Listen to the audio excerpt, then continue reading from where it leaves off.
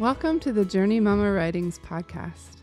I'm Rachel Devenish Ford, the author of the Journey Mama blog and books, and I'm currently recording my audiobooks. I'll be releasing the Journey Mama Writings complete as audiobooks, but also here in podcast format with Hindsight, which is a section at the end of each episode where I share my thoughts on my experiences all those years ago. This is season 1, where I read the book Trees Tall as Mountains, the first book in the Journey Mama Writings series. I write many kinds of fiction, including YA fantasy, inspirational romance, and literary fiction. You can find my books on JourneyMama.com, and you can subscribe to get my posts or writing in your inbox. This podcast episode is published by Small Seed Press and is sponsored by my patrons at patreon.com/JourneyMama. On Patreon, my patrons receive daily poetry and other offerings, including early peeks at new books and ebooks when they are complete. I'm so thankful for them. They make everything I do possible. All the links are in the show notes. Thanks for listening, and follow me at JourneyMama.com or on Instagram, where I'm at JourneyMama. Welcome to episode 4. This episode contains posts from July 2006 to August 2006, with hindsight.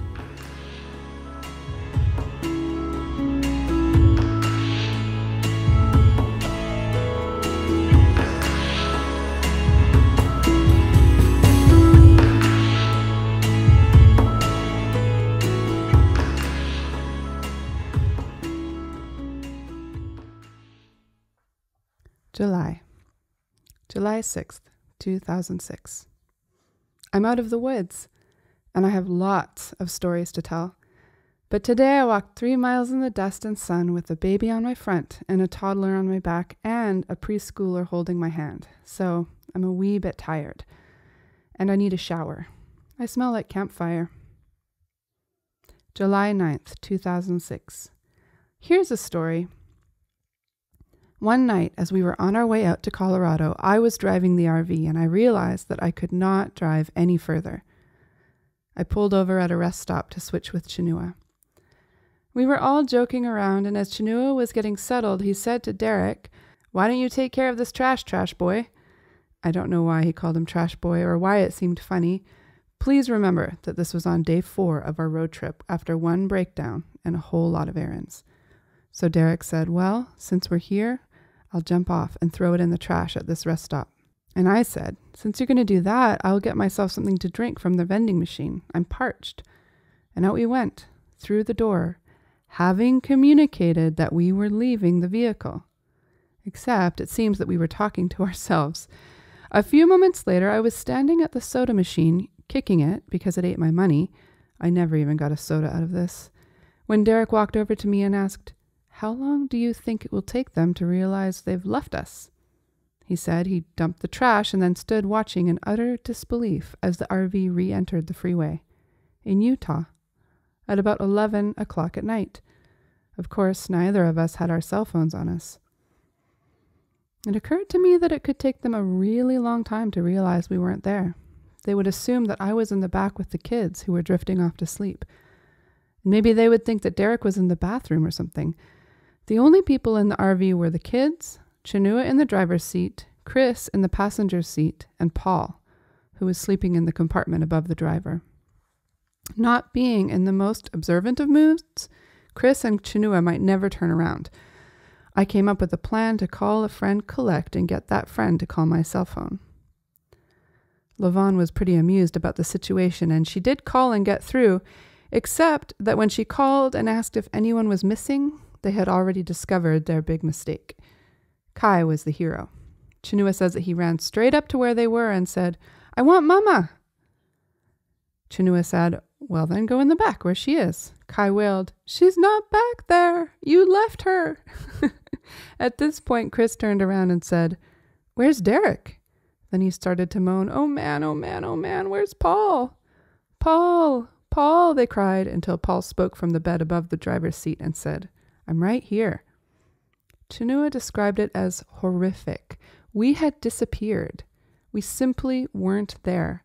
They hadn't even heard us leave the RV, so they had to assume that we were back at that rest stop. All the exits in this country section of Utah were amazingly far apart, so they had to drive a long way to turn around, drive past the rest stop exit, drive another long way to another exit to turn around again, and then come and get us. Leaving your wife at a rest stop at night is ill-advised. I don't recommend it, but I do recommend profuse apologies and exclamations of horror over your mistake, which is what Chinua did, and another example of why he's a superstar husband. July 11th, 2006. 1.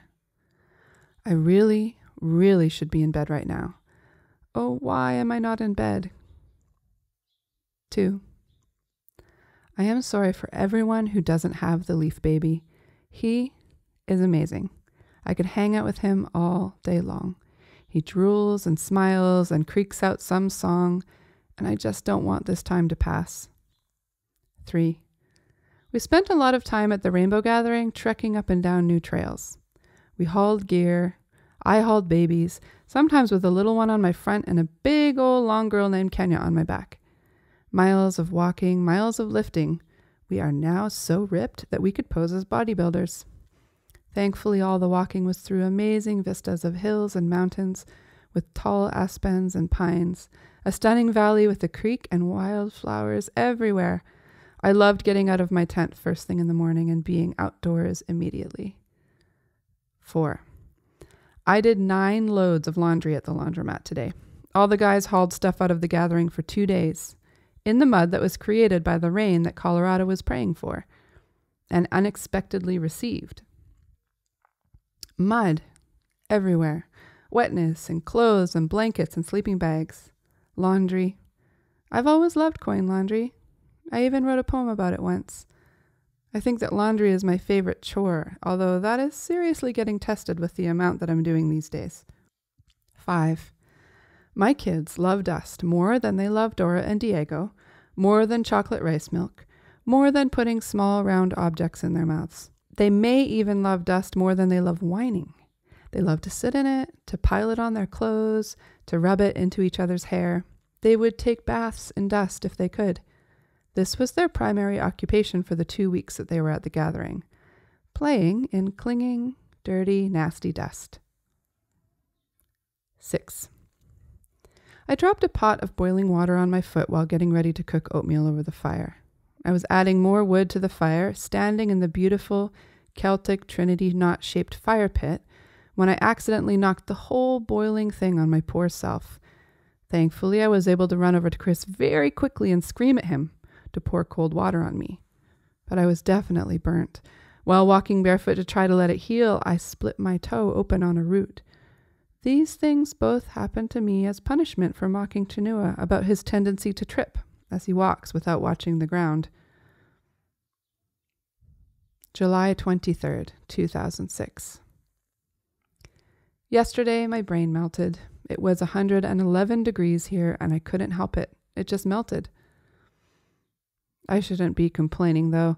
Megan holds the record for the all-time best attitude shown by an almost 8-month pregnant woman in 111-degree heat. Our favorite time of day is around 4:30 in the afternoon, when the sun isn't as dangerous, and we walk down to the river and then we just sit in it. We have a great piece of river here, and some parts are shallow, while some parts are deep enough to dive into, off of the large rocks that line it.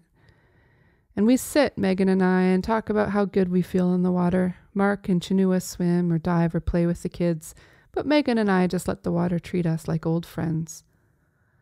Last night at about 3 a.m., I woke up feeling like I was going to suffocate in the still, hot air. And I had to get up and pour myself an ice-cold bath. I splashed it all over myself until I became really cold and felt like I was having a heart attack. Only then did I get back out and go to sleep. One more thing, and then I'll stop complaining. The hottest weather that I've ever been subjected to was in Varanasi, India, for 5 days in the hot season. It was 46 degrees Celsius, which is about 126 degrees Fahrenheit. Chinua and I and our friends got stuck there when the police declared a curfew on the whole city because of Hindu-Muslim violence. The power went off periodically all day long, and we spent our whole time there moving between our guest house and the one restaurant we were allowed to visit 5 doors down, which, for some odd reason, is called the Mona Lisa. We ate spaghetti, and rice pudding, bowl ramen, menu English for a bowl of ramen, and banana porridge. We lay staring at the ceiling fans with longing during the frequent power outs. We soaked our sheets in cold water at night to try to make our beds cool. We mainly stayed out of the heat in the middle of the day, except for me when I ignored a warning and went out for a walk at noon, only to develop heat stroke and a fever. We didn't have to take care of children. We didn't have whimpering, sweaty little babies. We didn't do dishes. I didn't have office work.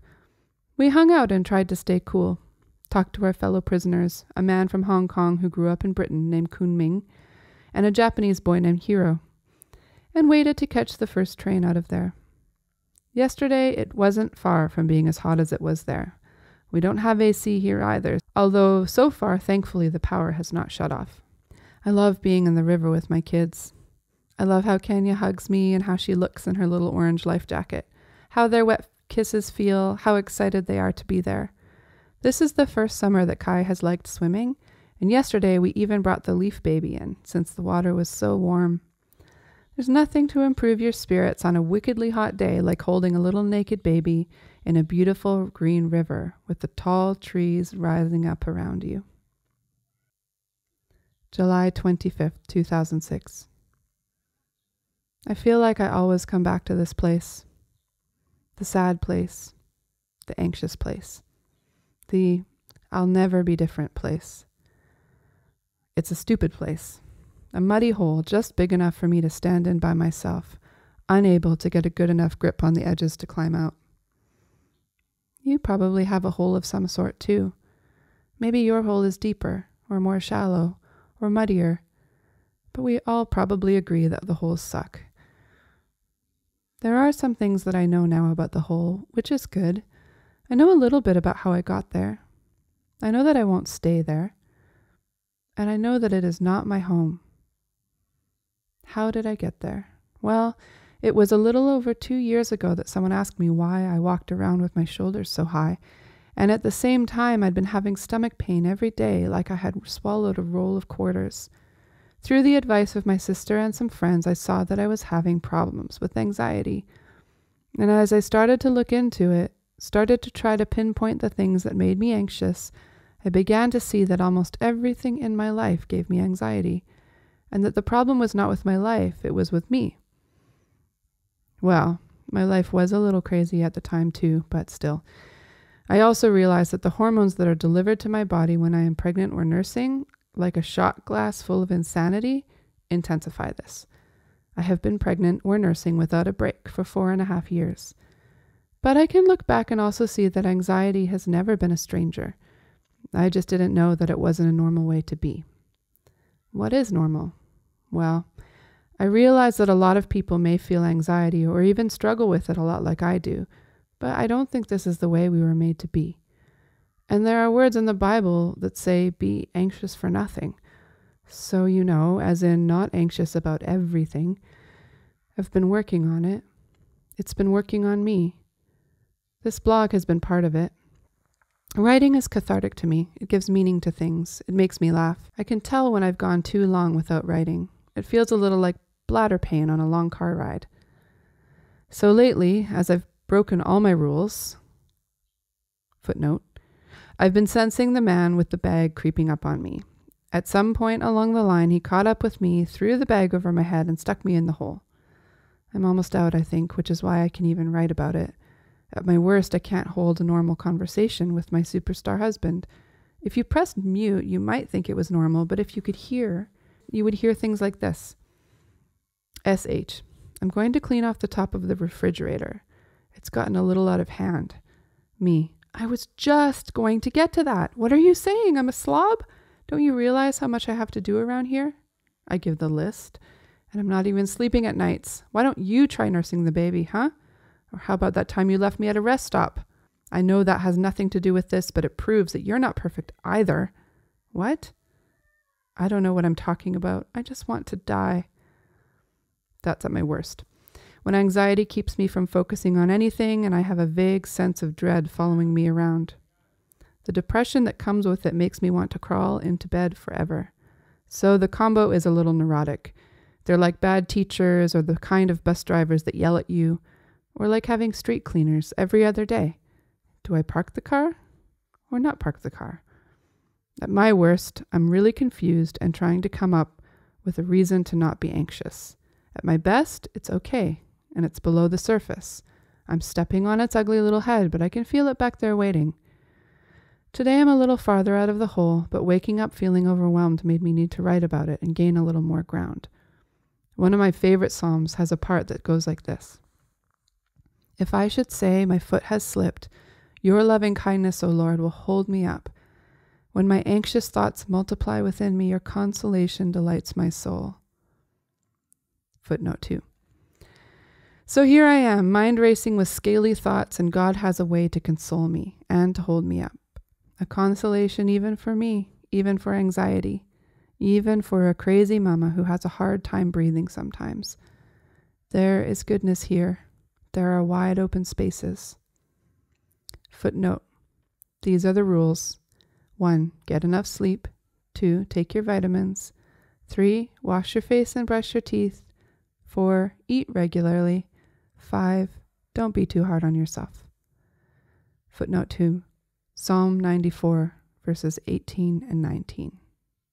Born. I was born to walk long roads alone, and I have done it. One in particular I remember and dream about, the gray pavement with a long white line stretching until it disappeared in a small point. Like the line I was born to trace around a canvas, measuring the slight barrier between who I am and who they are. The slight barrier, the permeable border. I was born to cry into my paint box, take handfuls of paint out and crush them onto dry surfaces, breathe paint fumes deeply. There are so many things in this world to weep about. The children alone, so few to see and weep, so few willing to make colors into dreams, pray murmured words over faint photographs. A painting becomes a name, the right to have a name.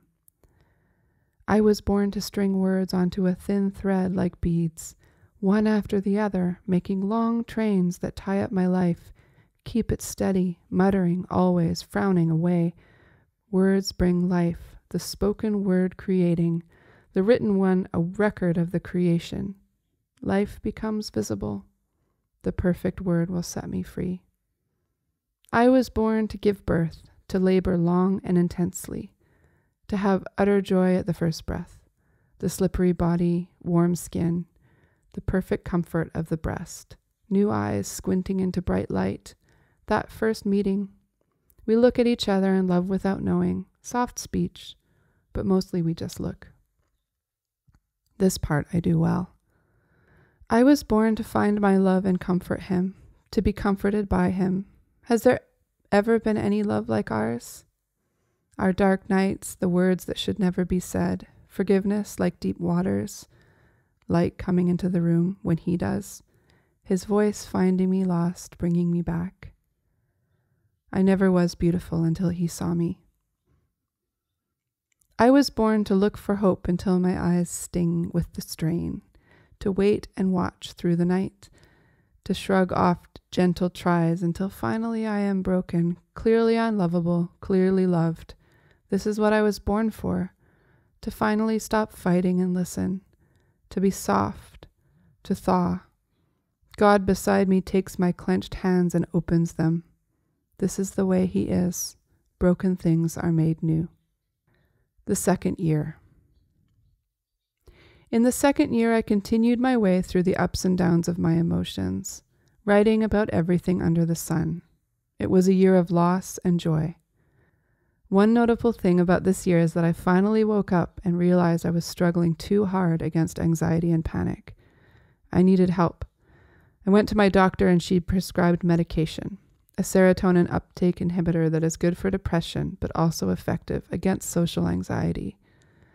I still remember my reasons for asking for help. I read the book Love Walked In by Marisa de los Santos. It's not really about self-help, but in the story, a woman lamented the fact that her mother didn't take the steps she should have taken, to protect her children from her illness, in her case, alcoholism. Reading that was like someone opening the door to a closed-up room. I was waiting for someone to rescue me from the darkness of my mind, but really I was the one. I was the one who could ask for help and protect my children from my illness, because it was affecting them. It can't help but affect your children if you are having fits of panic with toddlers underfoot. In May, I started taking medication, and I can so easily read in between the lines of my writing and see the difference it made to me. I had always been worried that medication would make me a different person. It's probably why I waited so long. Tried so many other things, but in reality, I felt like Rachel again for the first time in years. Oh, I thought, I forgot what it was like to be me. Not the me that was shrouded in darkness even on the sunniest of days, but the me who could see long distances, who laughed in the sun, who will perhaps never be completely light-hearted, but who can find her way through sorrow. August 3rd, 2006. Kai is getting his real nose. You know how all kids were born with noses that look like Cabbage Patch Kids' noses? You know, squishy and soft and all cartilage. And then there's a point when they have their real noses. This is a real scientific thing. Only there must be a point when they are metamorphosing from having the Cabbage Patch nose to having the real nose. And there is no cocoon involved. So why don't we talk about this more? Because really and truly I've been noticing a lot of change with Kai's nose. It's longer, for one thing. And when he makes that annoying sniffing sound that he does when he has a cold, you can see some definite boniness in the bridge. It's no longer as squishy. I take this as a sign that he's growing up. He's turning 4 next month, and he also always wants to know what highway we're on and whether we need to turn onto any other roads to get where we're going. He notices things like the fact that the sun is getting low and there's going to be a sunset soon. And he's getting his real nose. It's a big step. Of course, in my family, there are 3 stages to the metamorphosis. My brother and sister would be the first ones to agree to this. We have the Cabbage Patch nose, the real nose, and then, the puberty nose. The sad thing about the puberty nose is that when it first emerges, it is too large for the face it is occupying. I mean, we all still have largish noses, but in those first days, it was really shocking. I remember crying because a boy in my math class remarked in an incredibly loud and obnoxious voice that I had a huge honker. Boy, what a huge honker Ray has. Hardy har har. The puberty nose is the reason I spent all my rides to school on the bus scheming a way to sit in the best possible seat for nose concealment. The very, very best were the 2 back corner seats. It's still habit. I always will pick those seats, though now I couldn't care less about people seeing my nose. You also have my full permission to look at my large feet, my crooked ears, and my sharp tooth. I remember, though, those teenage years when the nose seemed overwhelming and I looked at pictures of me with the Cabbage Patch nose and thought, what happened? You started out so great. The puberty nose, like other aspects of puberty, comes a lot slower for boys than girls, so we thought that my brother had pretty much missed it. I traveled for the greater part of a year when I was 18 and he was 14, and I remember how he opened the door when I got home and I looked at him standing there, fully in the throes of the first stage, the one where it doesn't fit your face. Oh, Matt, I said, you got it. I'm so sorry. Of course, now Maddie's face has grown into its nose, and I would challenge any of you into a handsome brother duel if you so desire. But it was a sad time for poor Maddie. So Kai is getting his real nose, and though I really hope for him that he takes after his dad and doesn't get the puberty nose, I will be right here to help him through it if he does. August 5th, 2006. You've probably heard enough of my incredibly crazy shopping marathons with the kids in tow, but I just have to say a few more things about this one. 1. The first thing that happened to me was that I needed to use the bathroom, so I took my Target cart and my 3 kids into the bathroom with me and proceeded to break the button off of my pants, absent-mindedly thinking that the button was a snap. You know, I went to unsnap them, except there was no snap. So the button broke off and went flying across the room. Does this happen to anyone else? So I walked around with buttonless pants all day. Once again, just sweetly trying to affirm everyone's preconceived ideas about frazzled mothers. 2. It happened. My sweet little undemanding boy has started to ask me to buy him things. I loved that he never did this. He was the kind of kid who would point at things and say sweetly, "Isn't that a nice Cookie Monster balloon?" And then smile and be happy and just hold that picture of the balloon in his heart to be cherished. But some little bird landed on his shoulder and told him that maybe he could have that balloon, that maybe it wasn't enough just to like it. And maybe if he asked for it, I would pull out my magic papers and buy it for him. And so yesterday he thought he'd try it out on many things. We're going to have to start talking about money and socio-economic brackets and the fact that this family doesn't just walk into Costco and buy a freestanding basketball hoop. We're at Costco to save money, not spend it on a box of Glade-scented candles. We buy lettuce, son, and those big bags of onions, potatoes, and spinach. Also laundry detergent and garbage bags. Okay, well, maybe I'll leave all that stuff out, but still, I'll have to help him understand about his own buying power. 3. Okay, grocery carts. Grocery carts were made with the idea that you might have a more sane child spacing thing going on than I do. The littlest kid rides in the cart and the older kids walk. Or at Costco, the 2 littlest kids ride in the cart and the oldest one walks. This assumes a lot. It assumes that the kids who are walking have the maturity to do so without causing harm to themselves or others in the store, which isn't so much the case with us. My favorite part of the day was when Kenya was lying on the floor on her back and Kai was dragging her down the aisle by her arm. Or maybe when Kenya was doing the army crawl in the freezer section. The bottom line is that Kenya shouldn't be unrestrained in the grocery store. Although actually she really does well for a 2-year-old, I think. But Kenya really shouldn't be unrestrained anywhere when she hasn't had a nap. I guess I just need to get used to my new way of life. Grocery shopping involves a lot more fierce whispering and sometimes a lot of fun. Like when I was heaving the Costco-sized pack of paper towel rolls onto the cart and Kai burst into action. "I'm so strong. I can help you. I'm like Superman. I'm so strong." And then there was when we were finally home eating Renee's fabulous tacos with the fixing, and Kai inexplicably yelled, "Wait a minute. Did I eat ashes? Because my belly really hurts." And then there was the Leaf baby. He is a perfect angel sent from heaven. I mean, the child doesn't cry. He got cheated on practically every nap, and still, all day, he simply stared lovingly into my eyes. So there's that. And there was the end of the day when I was getting the kids into bed. Chinua is away for a few days to sing at his friend's wedding. And I pulled a Dora the Explorer and asked about what their favorite parts of the day were. And Kai said driving, and I said that story about the paper towels. And then I asked Kenya, and she echoed towels. And then we sang and we prayed, and I felt this burst of happiness, like finally we were on top of the day, and the day was not on top of us. And all the craziness and my sadness and missing one of my best friends who moved away faded into the night. And then the kids were sleeping, and the house was quiet, and I sat down and checked all my working parts and found that everything still worked. And then I just listened to the quiet.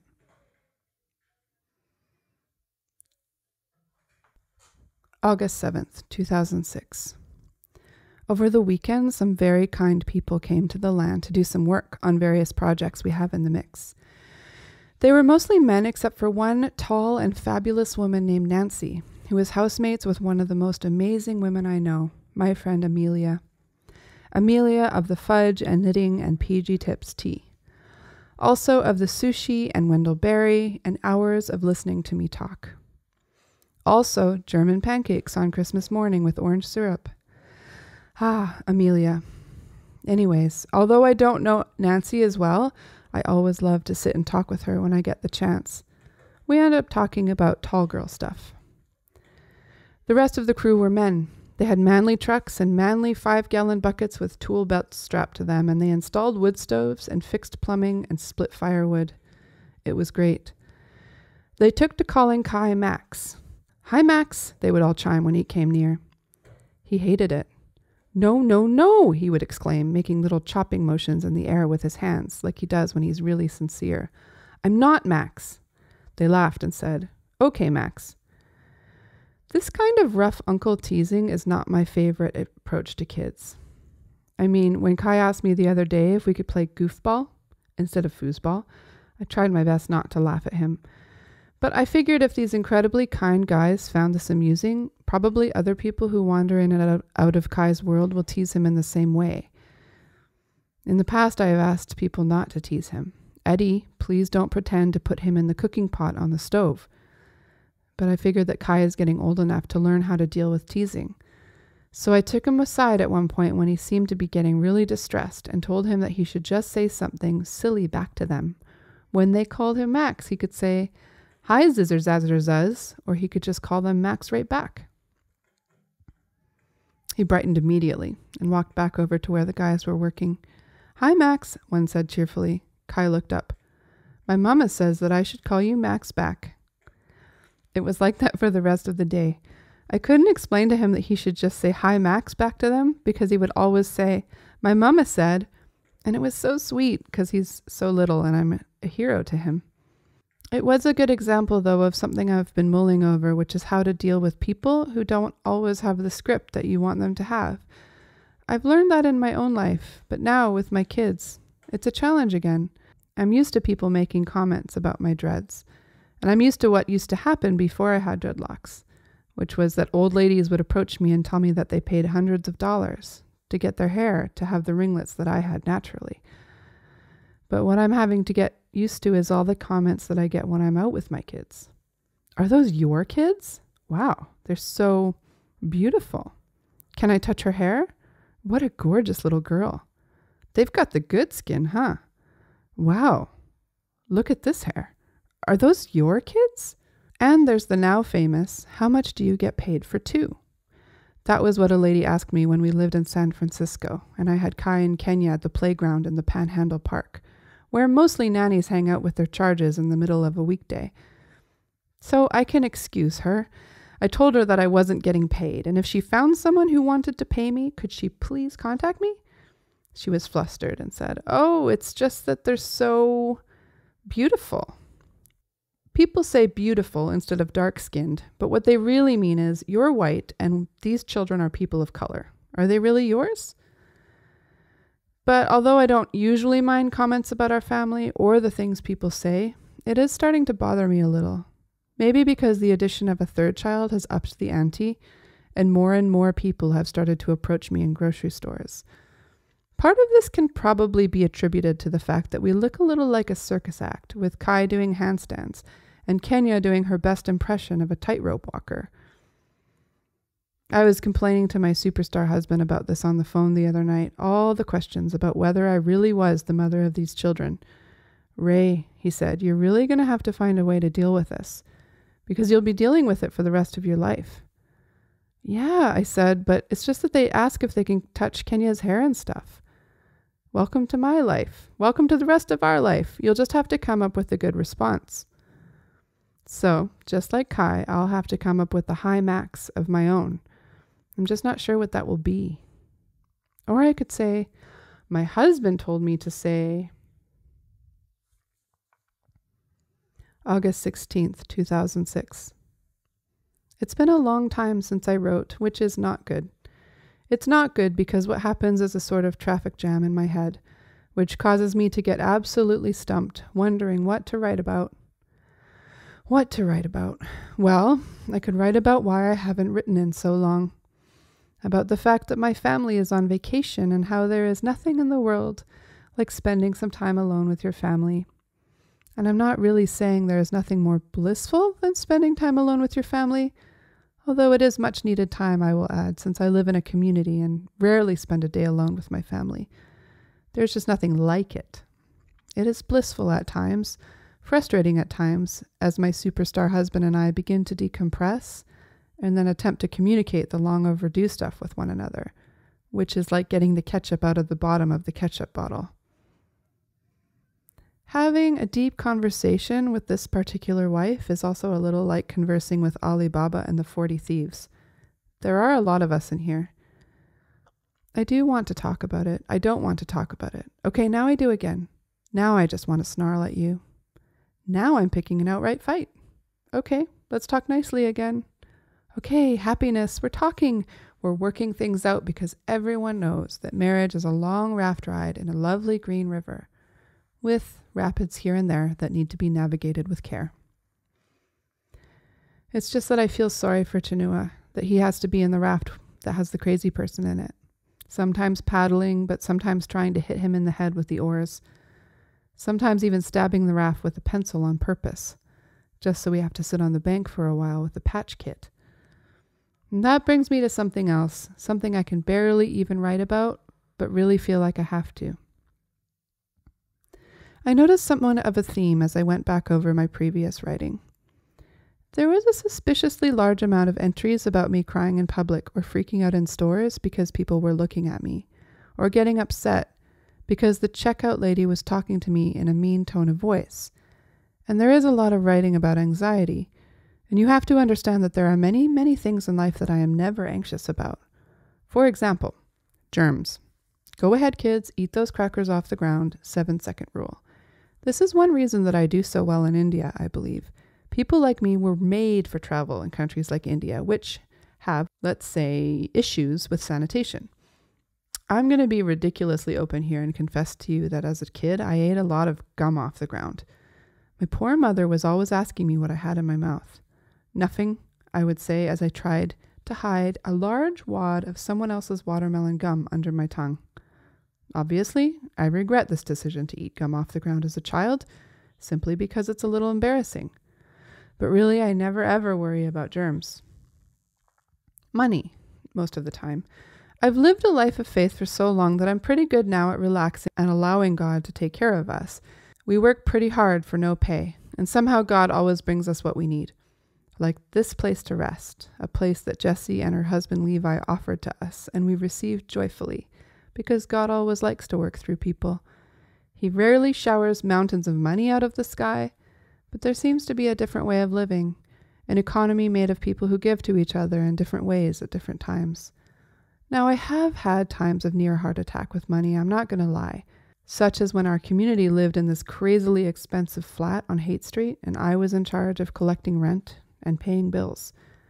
If there is any job in the entire world that I should not be in charge of ever again, it is collecting rent. Disaster. I'm not super fearful. I travel a lot, have been in fairly dangerous circumstances a lot, and yet don't find that I'm really all that worried that something bad will happen to me or my family. I find it easy to believe that everything will somehow be okay. I know that we could be in danger, that things could heat up here, that one day in India I could be put in a bad position. But I also know that God often doesn't give us the ability to go through hard things until we need it.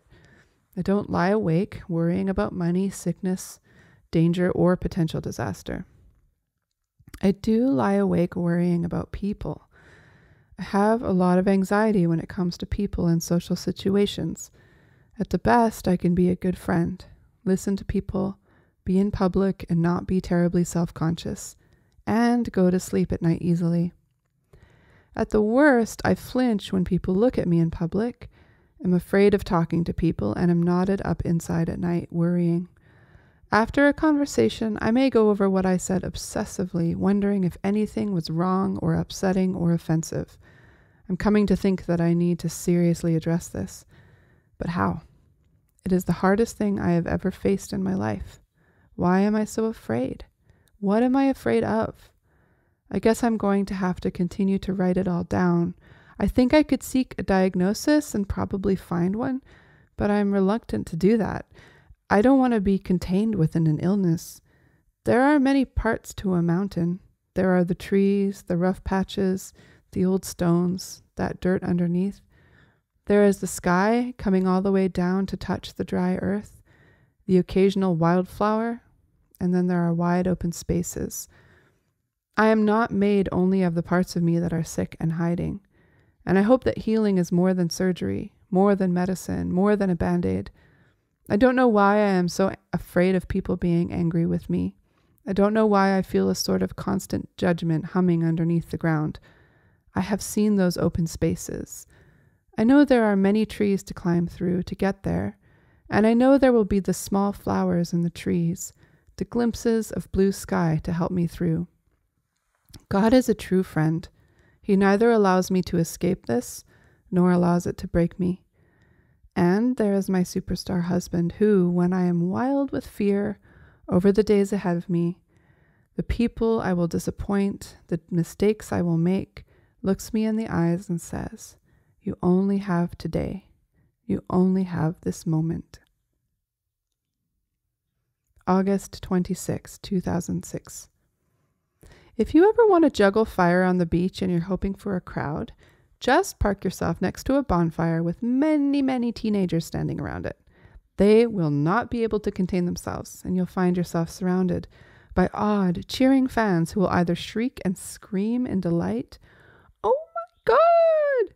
if they're female, or say, "Oh dude, that's sweet, check that out," if they're bros. Teenagers are so great. They almost always make me tear up, partly because I remember what it felt like to be a teenager, how I was almost coming out of my skin with ideas and humiliation and the wonder of the universe, and also because there is nothing quite like the paradox of a teenager, how self-conscious and free they are. They're all like, "Oh my God, someone's looking at me," and then screaming in exhilaration as my superstar husband catches the torch by the flame. Ouch. Seriously though, Chinua is amazing, and he did gather quite a crowd. It was really fun. And the great thing about Southern California is that everyone is so laid back. The fire department showed up to keep an eye on things, but no one asked Chinua to stop. My son, while trying to eat a hot pot sticker, said very seriously, "It's not hot on my white teeth, only on my gum teeth." I'm very proud to be his mother. Yesterday we went to Mexico, and it was a combination of being the best experience that I've had in a long, long time, and being a day of me trying to get away from myself.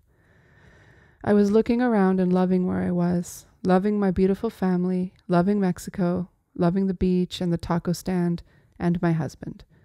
Chinua can get along well enough in Spanish with a good enough accent that people take him to know it fluently, and the train of conversation takes off with him clinging to the sides. I loved Mexico from the first day I was there, 7 years ago, and my innocent pre-India self was amazed and intrigued by the messiness of the streets and the pinned-together houses. Chinua and I, longing to leave America for a while and travel, drank it in yesterday like thirsty sailors. But there it was, the anxiety, that knot in my gut that never left, the tension in my neck that curled around my spine and yanked, the sick feeling that had me in tears a few times. I hate myself like this. I don't know how to love myself like this.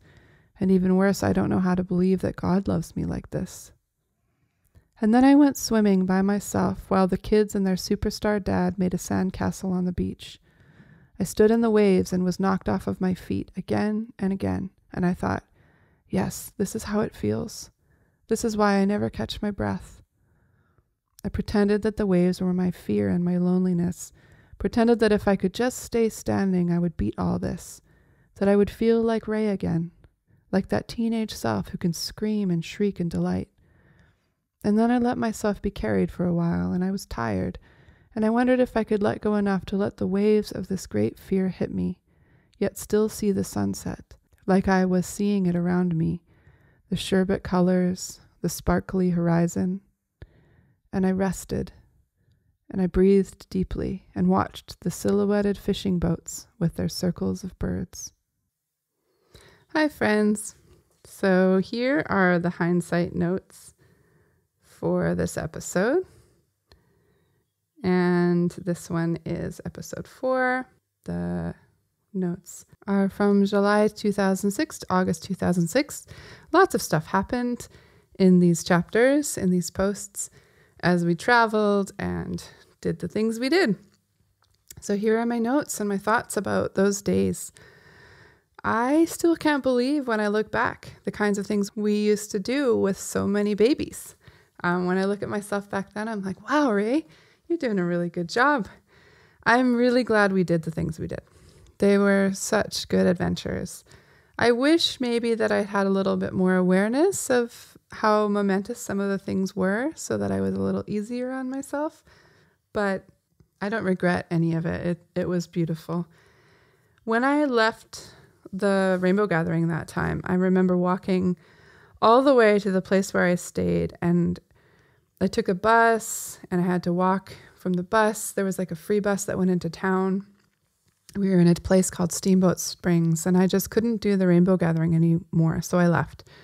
So they dropped me off at this church, and then I would take the bus into town to buy stuff with all the kids, with Kai and Kenya and Leafy. Usually I had Kenya on my back and Leafy on my front and would hold Kai's hand. And then we found this place. It was a church where I was able to stay on the floor, and maybe they had some couches or something, I think.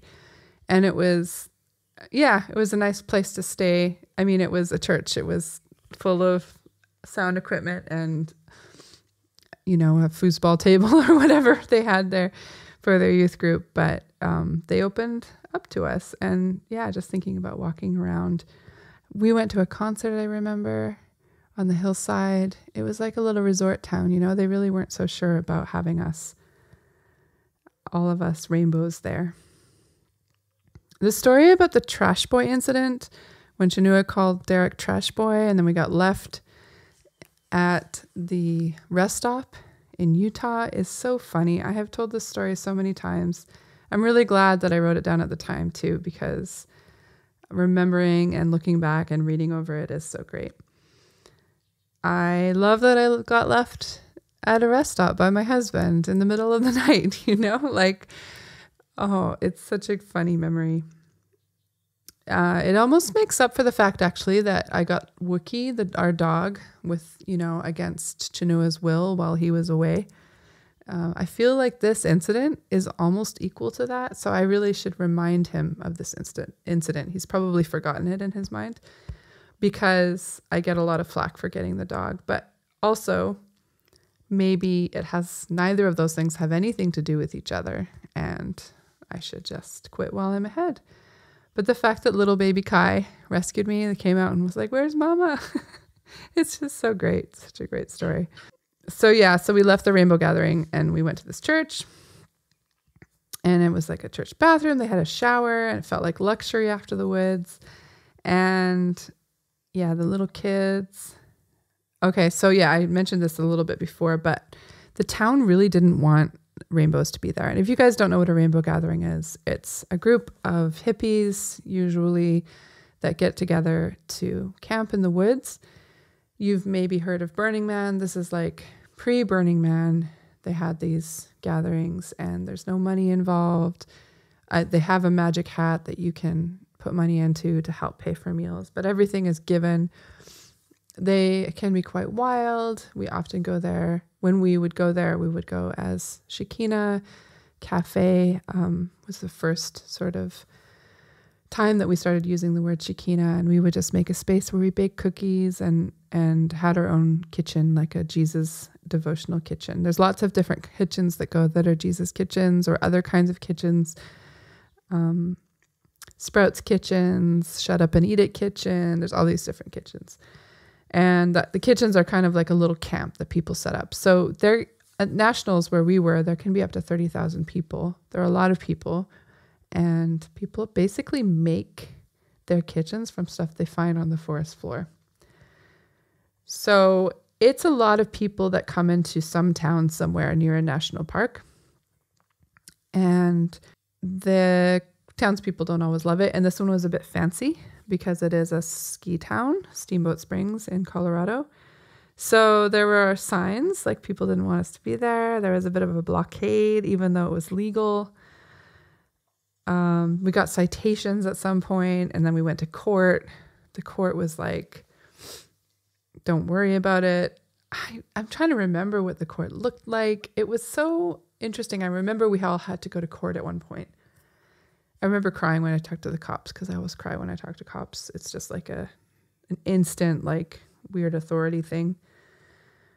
They gave us a bit of a slap on the wrist. I don't think we had to pay anything. And then some signs around town were sort of in support, like, we love you, rainbows. Thanks for coming to our town. Thanks for buying our stuff or coming to our shops. So, but when you went into the hardware store, like, nothing was left. All the pipe, everything, that you would need to set up a gathering usually they would have pipe that would come from springs or creeks somewhere. So all of it was gone. This one didn't have a good water situation, which was why we left early, and I was just exhausted. The whole time I was there, I only saw one other person that had 3 kids, like in my kids' age group, and she was a Jewish woman from the Jewish kitchens. And that same thing has happened many times where I've had the most kids out of everyone I know in a traveler community, but maybe there's one other woman who has a woman from the Jewish kitchen in Armbol had 5 kids or 4 kids maybe. And yeah, so I'm always kind of identifying with these other women. I'm glad I've had some time in the heat to prepare me for life in Asia. That was good. When we were in Varanasi, I told a story about when we were in Varanasi, and since then we've definitely been in that kind of heat as well. But that might have been one of the worst because we couldn't move from place to place because of this curfew that was going on. It would have been much worse, though, if we had had kids there. Like, that was living the single life where you just do what you need to do to survive and you're not worried about your kids not being able to sleep at night. We just lay around on the rooftops in wet clothes with the fan on us. But thinking about being at the land in the heat, at the river with the little kids, oh, it's beautiful. Those are beautiful memories. I read the stuff I write about anxiety and I think about how far I've come and how much I've really started to understand myself and understand how I get set off, how I can bring myself back. And I'm really proud of young Ray for figuring these things out. I'm very proud of young Ray for finding that writing is such an important tool to her. I'm proud of her for figuring it out without much therapy, even though I could have really used some. Yeah, I read so many books. I did have postpartum depression with all of my kids. I think now they add, so much changes so quickly, now they have PPD and A, so postpartum depression and anxiety, which I hadn't heard of that term when I had it, but yeah, I definitely had it with all my kids. There's also one, I can't remember what the acronym is. Could have done a little research, I guess. But there's a disorder where you really respond to letting down milk with a lot of sadness. I had that with every child, and I didn't know what it was. I didn't know it was a thing. I didn't know that there was actually a name for it. I don't even know if people were naming it yet. So yeah, pretty soon after these, like within the year after this, I start to understand that I need to take medication.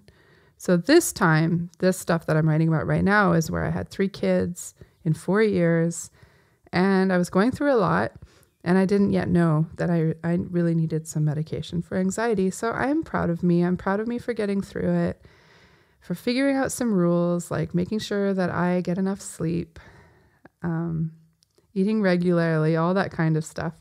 Those things still stand. And I still love the poem at the end of this episode. So thank you for listening, and I hope you join next time. Hi, everyone. Thanks again for listening to the Journey Mama Writings podcast. I just wanted to hop on here and let you know again where you can find me. First of all, credit goes out to Chinua Ford for the incredible song that goes along with the podcast. He did such an amazing job of writing this beautiful song, and I'm so thankful for that. I am all around the web. I have new things coming out right now. I just released a book of poetry. You can find that everywhere that you can find books on the internet. But first of all, you can find it. It's called Everything Bright, Clear, and Beautiful, A Year of Poetry. You can find it and all my other books at journeymama.com/books. I also have a newsletter that goes out once a month. You can subscribe to that at journeymama.com/subscribe. You can also read my blog at my website, journeymama.com. You can find me at Instagram. I am at Journey Mama. You can also become a patron and sponsor this podcast and many of my other works. So yeah, there's lots of places to find me around the web. Follow along. We love to have new people in this little community, and I'm so thankful that you are listening and reading along. Oh, also a special announcement. Next month, July 25th, the 6th book in the World Whisperer series comes out. If you have not read this series yet, go and find World Whisperer on Amazon. Just search for World Whisperer. It's free as an ebook. I am currently recording the audiobook to it. And yeah, you'll love it. So the 6th book, the last book in the series, comes out next month on July 25th.